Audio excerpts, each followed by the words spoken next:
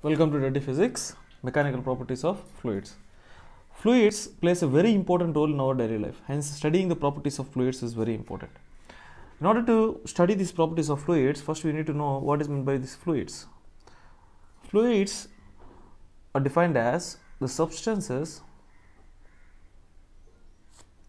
which have ability to float.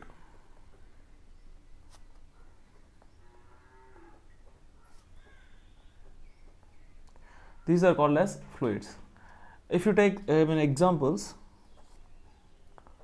liquids, gases.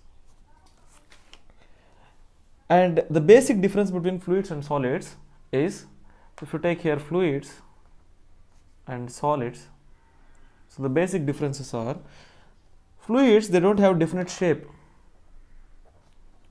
They don't have definite shape.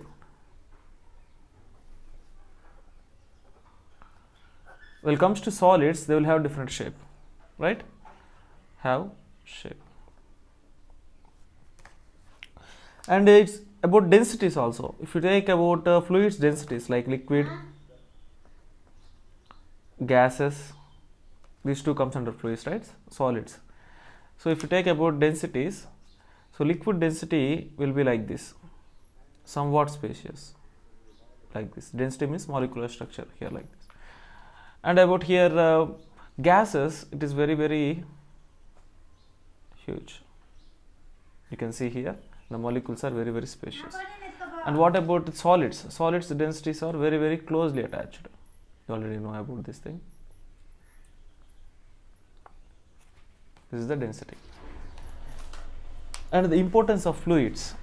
So why we have to study these fluids?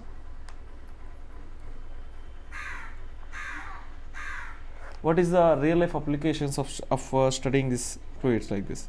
So studying properties of fluids gives the knowledge of understanding so many concepts like flotation. You know how objects will float on water, like a small piece of iron can sink in water while a huge amount of ship is floating on water.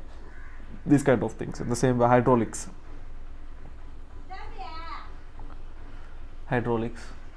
And in the same way, the speed of water when it's flowing on a pipes, you know, like a speed of Bernoulli's principle will is like this. This kind of so many examples or so many real life phenomena we can able to understand by studying these properties of fluids.